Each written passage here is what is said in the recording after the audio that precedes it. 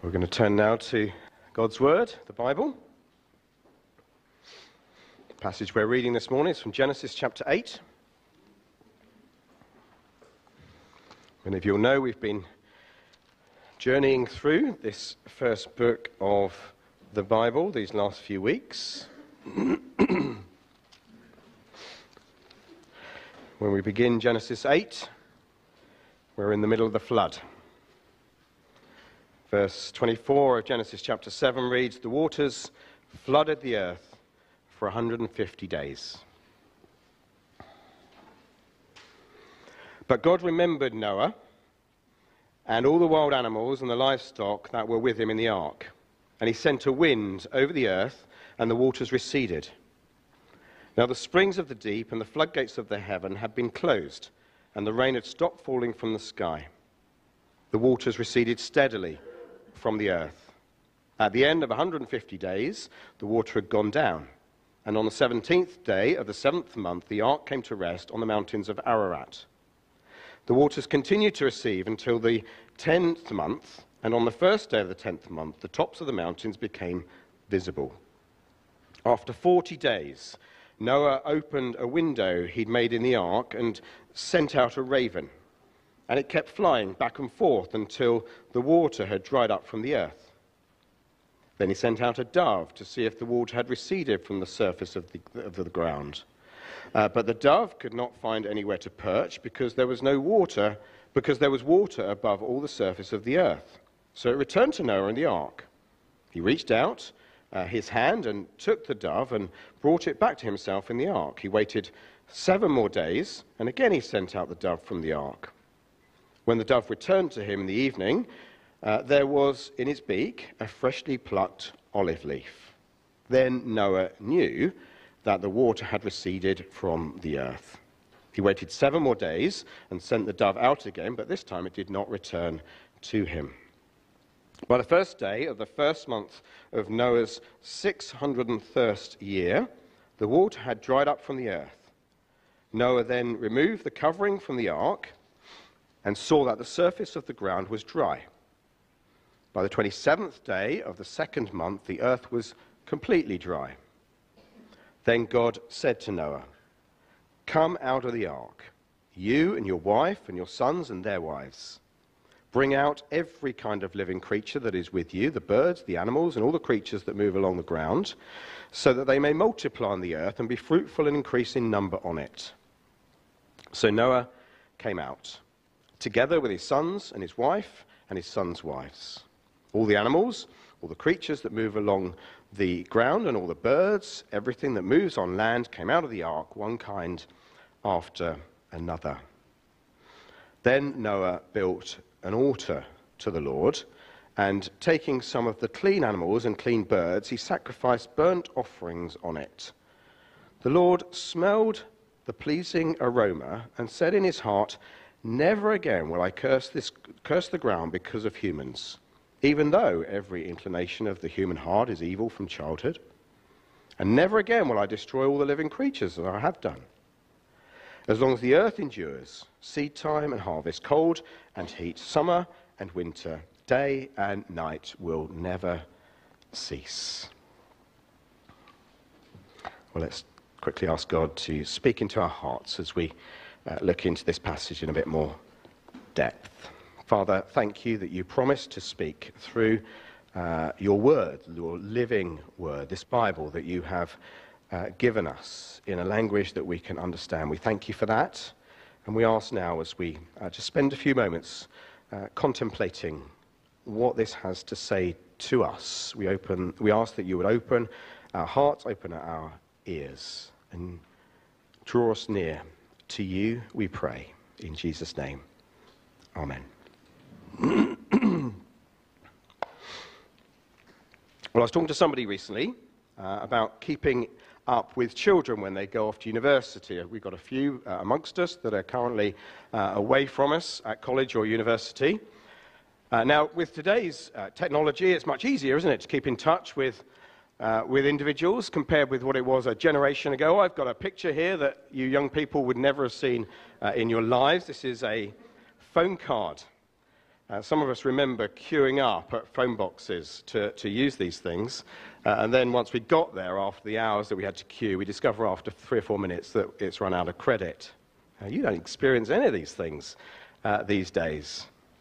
But despite all of this, the survey evidence that we hear of, and I think it's something that we'd acknowledge probably anecdotally as well, there is more loneliness today than there has ever been.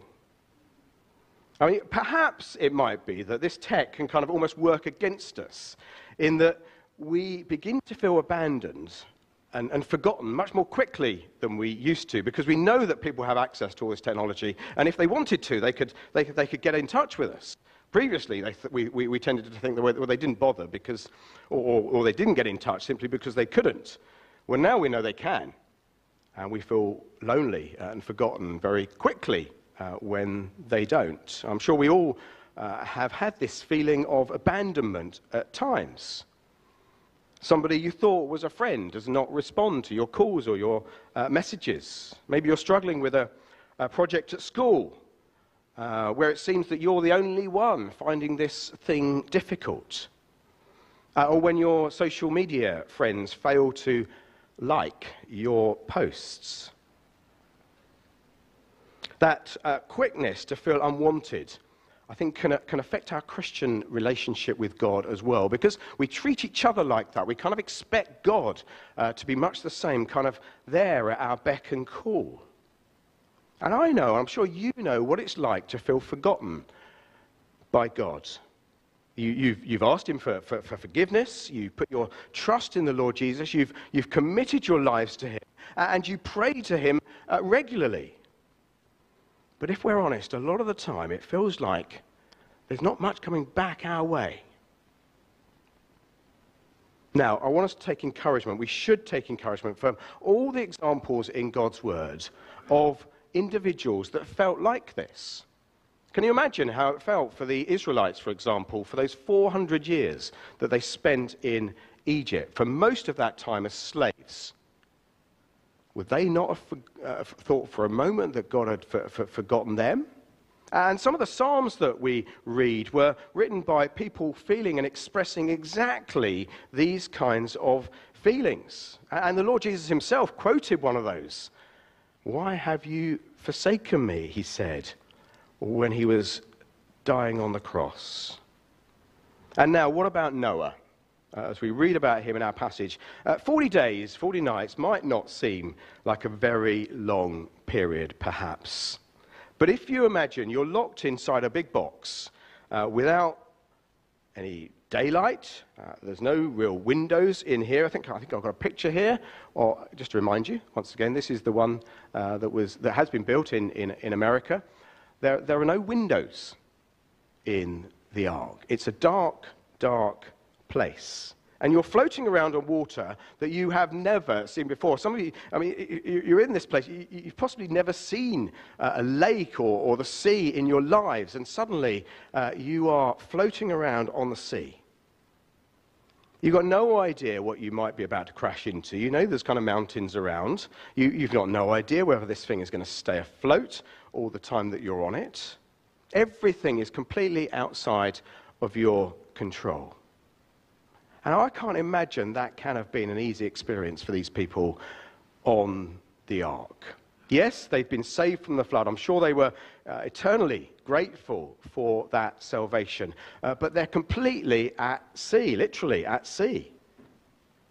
And they've got no idea really how long this journey is going to last. They've got to 40 days, but they don't know how long it's going to be. Do you not think that any of these 8, or 7 rather, that were with Noah there on the ark, would they not at any point cried out to God and said, kind of, where are you? How long is this going to go on for? Now, I doubt that there's a Christian amongst us, or a Christian perhaps that's ever existed, who's never felt like that at times. Maybe you're feeling like that a little bit right now. You're thinking that God has forgotten. In fact, I know from some of the conversations I have with some of you that is the case. Even now, life is not easy. Well, Genesis chapter 8 begins, But God remembered Noah.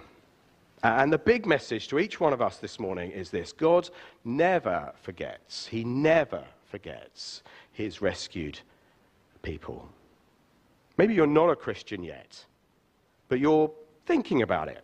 You haven't quite got to that point of publicly or even privately putting your trust in the Lord Jesus. Well, this message is for you as well. God never forgets those who put their faith in Jesus. It's a message, I think, increasingly in today's world that we all need to hear. The Lord is not distant. He cares more than we can imagine, far more than we know. And he will deliver us. He has promised he will deliver us into the promised land. And he is going to be with us every step of the way. We just don't know how many days or months or years that is going to take. And this thing about time, days and months and years, comes quite a lot in Genesis chapter 8. I don't know if you noticed that as we were reading through. By my counting, there were 12 references to either the number of days or the number of months or the number of years in terms of people's ages, for example. And also from my calculations, you can check this for yourselves. I'm sure someone will correct me afterwards.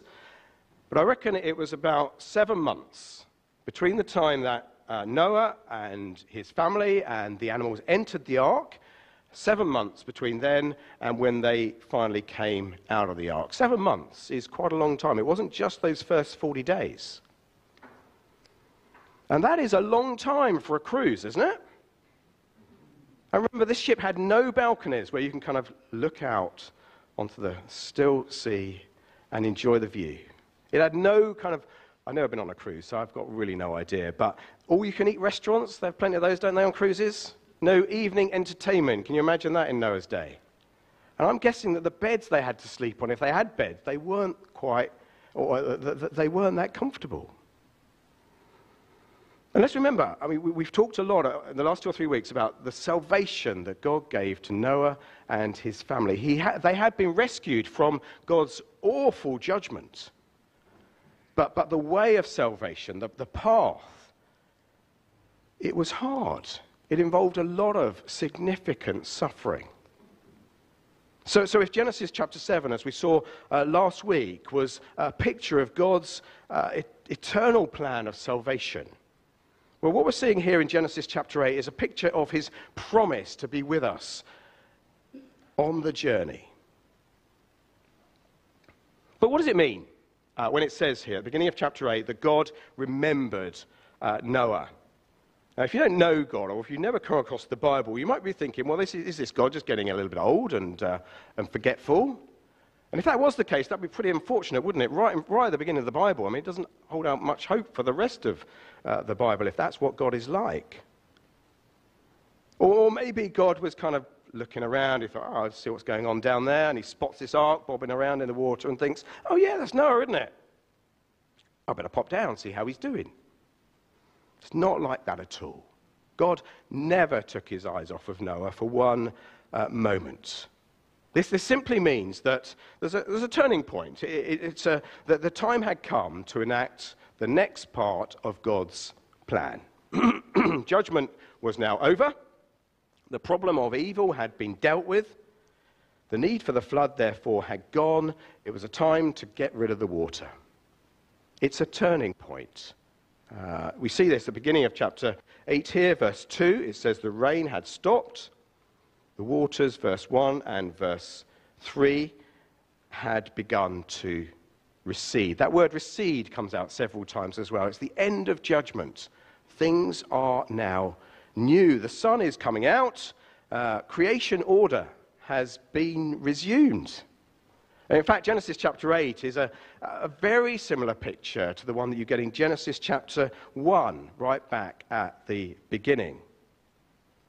And I'm not sure why our English translations, I don't think they're very helpful here in terms of this word wind in verse 1 of chapter 8. It says, God sent a wind over the earth. Well, the Hebrew word is exactly the same word that you get in Genesis chapter 1 and I think verse 1, where it talks about, verse 2, the Spirit of God hovering over the waters. The Spirit in chapter 1 and wind in chapter 8 are the same word. This is God's Spirit again, hovering over the waters. The same thing is happening by the power of God's Spirit. And just as we found in the beginning, in chapter 1, here in chapter 8, we see the waters being separated and dry land appearing. And Noah is given this same instruction that Adam was given in chapter 1 to go forth, to be fruitful, and to multiply. So Genesis chapter 1, we see creation. Genesis chapter 8, we see recreation. All things are being made new. But as we know, looking back at this, Genesis chapter 1, creation didn't last very long. And neither did Genesis chapter 8, creation. Those of us whose trust is in the saving work of the Lord Jesus, we are traveling towards another new creation.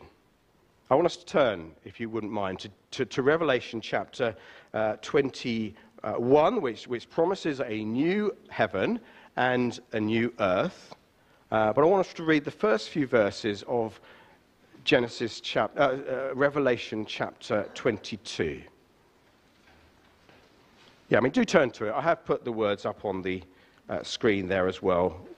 It may be helpful. Then the angel showed me the river. So we're talking here about what's coming in the future, and it's still in the future for us today. A river of the water of life, as clear as crystal, flowing from the throne of God and of the Lamb, that's the Lord Jesus. Down the middle of the river stood the tree of life. Remember the tree of life from Genesis chapter 2? Bearing 12 crops of fruit, yielding its fruit every month, and the leaves of the tree are for the healing of the nations. No longer will there be any curse. The throne of God and the Lamb will be in the city, and his servants will serve him. They will see his face, and his name will be on their foreheads. There will be no more night. They will not need the light of a lamp or the light of the sun, for the Lord God will give them light, and they will reign forever and ever. Now that's the future. That's the future for each one of us in the Lord Jesus. In some respects, we are like Noah and his family. We've been rescued from our sin. The Lord Jesus has taken upon himself the judgment that we deserved. We are safely in this ark that is Christ alone. We're experiencing the ups and the downs, the turbulence of this sea of life. There are good times, but there are many tough and bewildering times. And we can't see the destination with our own eyes. And sometimes we're kind of surprised by that, but in any journey that we take, we can rarely see where we're going much before we get there. We shouldn't be surprised about that. We just need to trust the means of transport. And we know that this one is going to arrive. I'm not going to say anything derogatory about any of our means of transport, but we do know that this one will arrive at the right time in the right place. Josh has already shown us this example, the way that God keeps his promises from the last couple of verses of our chapter in Genesis chapter 8. And the one who promises these things in Revelation chapter 22, he is the same God. He will keep his promises, just as one season flows into another, and we know that happens. We've seen it happen. Every one of us have seen that time and time again. Just as we know that happens, we know that God will keep this promise to deliver us safely into eternity. So what do? We wait. We wait. God could have, of course, in chapter 8 of Genesis, he could have got rid of all of that water in a moment. That wouldn't have been difficult for him. Why didn't he? And why doesn't he deliver us safely to the kingdom eternally right now? Well, he chooses not to. He was teaching them a lesson, and he's teaching us a lesson of patience. Psalm 27, verse 4 gives us this clear instruction. Wait for the Lord. Wait for the Lord. Be strong. Take heart and wait for the Lord. Because God never forgets his rescued people. That is the big message this morning. But underlying that, there's this. He's always with us on the journey. Let me get that. God never leaves. So if he never forgets his rescued people, he never leaves his rescued people.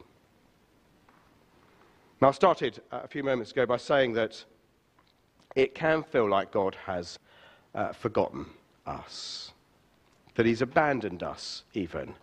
I trust we've seen, even from this example of Noah, that those are just feelings that we have. Feelings that come, feelings that go. And we can't always trust those feelings. They don't always reflect the reality that God never leaves us. And they don't always reflect this reality that God never forgets us.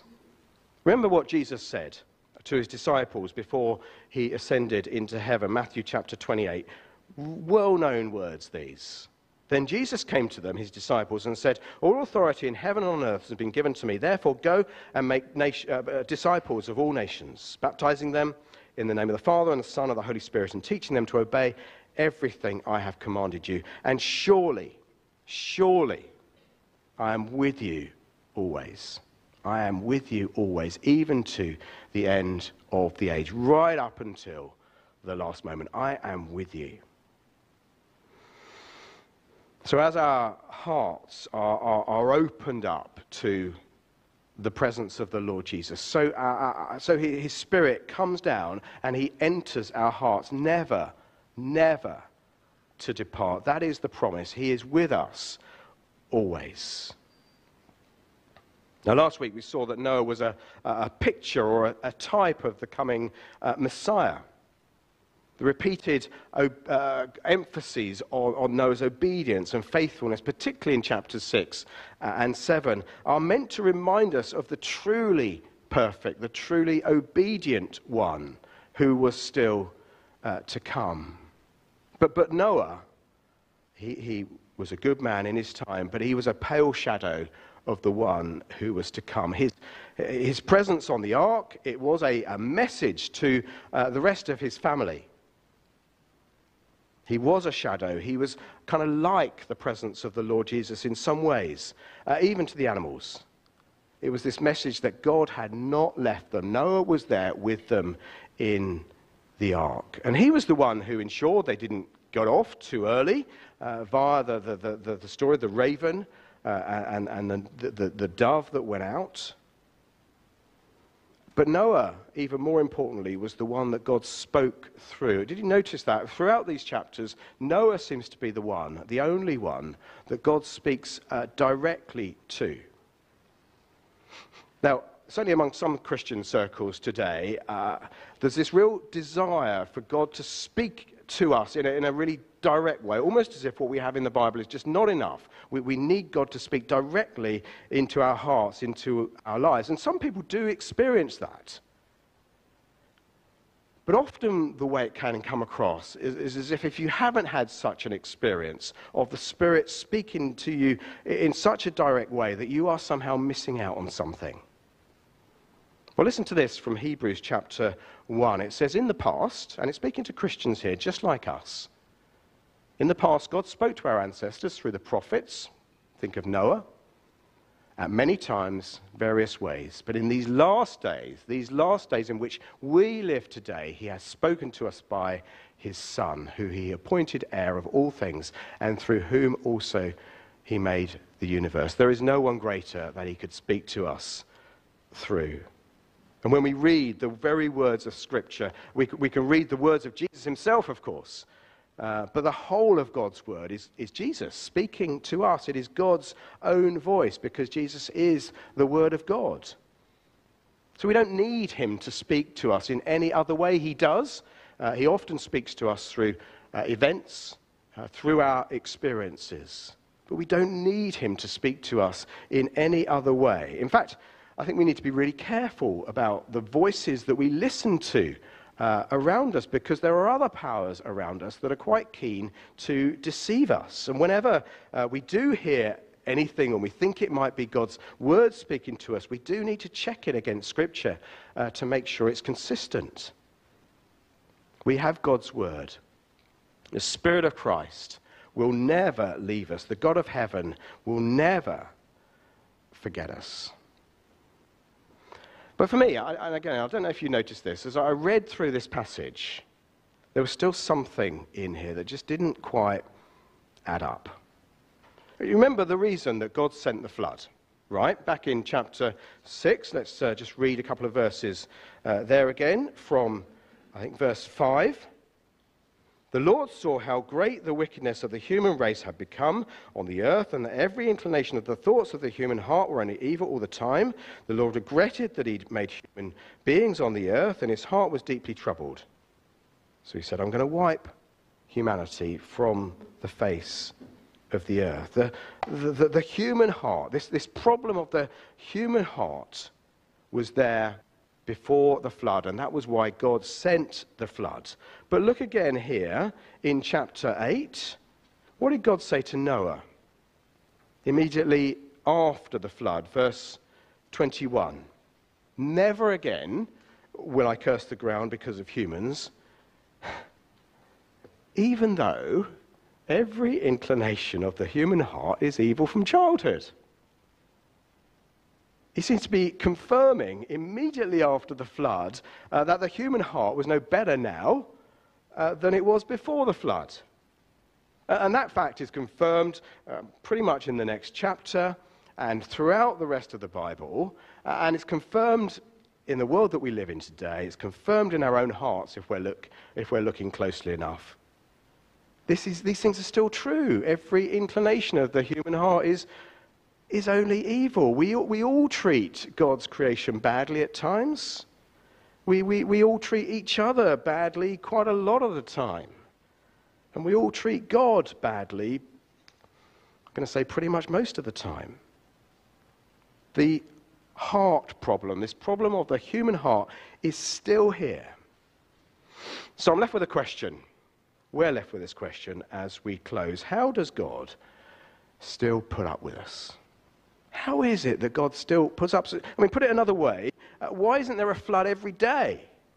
Why doesn't God just get rid of us?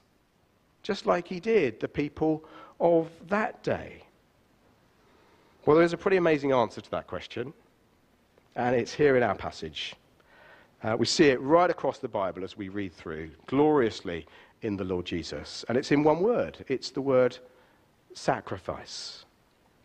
Verse 20, Noah built an altar to the Lord, and taking some of the clean animals and clean birds, he sacrificed burnt offerings on it. The Lord smelled the pleasing aroma. This is a bit strange. The Lord smelled the pleasing aroma and said in his heart, never again, never again. So there was purpose in having more than one pair of clean animals in the ark. Otherwise, things couldn't have carried on very easily. Whereas God's heart back in chapter 6 was deeply troubled when he saw the evil before the flood, now it seems his heart is pleased because of the sacrifice. Now, this is not an easy thing for us to get our heads around, but this is how, because of sacrifice, this is how God can be merciful whilst at the same time not sweeping injustice under the carpet.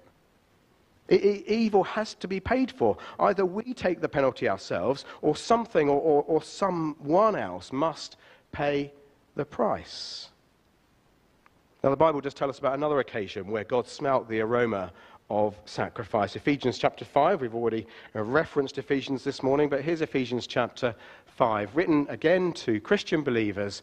Paul the Apostle writes, "Follow God's example, therefore, as dearly loved children, and live a life of love, just as Christ loved us and gave himself up for us as a fragrant offering and sacrifice to God." Ephesians chapter 5, verses 1 to 2. Just as Noah was a shadow of the Saviour to come, so the animal sacrifices in that day, they were a shadow of the precious blood of the Lord Jesus shed for us on the cross. And in a way that we can't really understand, God kind of smelt this aroma of Christ's death on the cross, and he was satisfied with that. It meant that he could turn away his right anger against sin. It was a fragrant, a pleasing aroma. And of course, there's so much more we could say about this.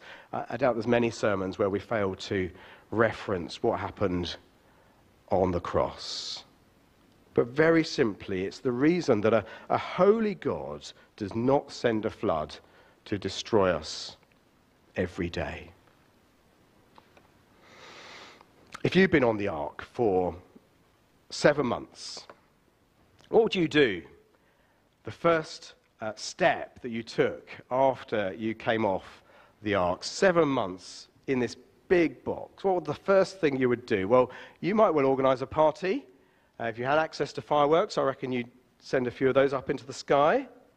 Or maybe, for the introverted amongst us, we might find a quiet spot where we can just get away from all of these people that we've been spending the last 7 months with, and the smell of the animals. Can you imagine what that was like? And just find a quiet corner on our own. Well, what does Noah do? The first thing he does when he gets off of the ark is to build an altar and to sacrifice burnt offerings on it. That was the most important thing that Noah could do the moment he got off of the ark.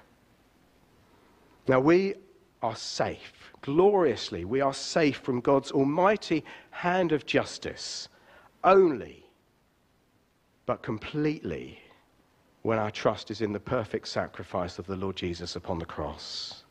That is the most important thing that we can possibly do. So however lonely or abandoned you might be feeling this morning, God has not forgotten you. However hard you're finding this journey of life, perhaps particularly as you get towards the end, if your faith is in the living Lord Jesus, his Spirit will never, never leave you.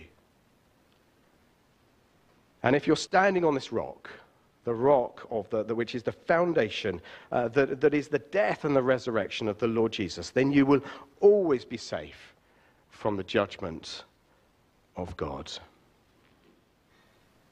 Let's pray as we close.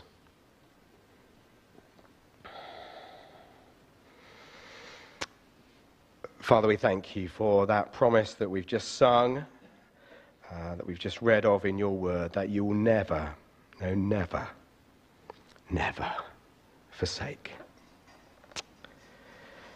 We thank you that you will never forget us.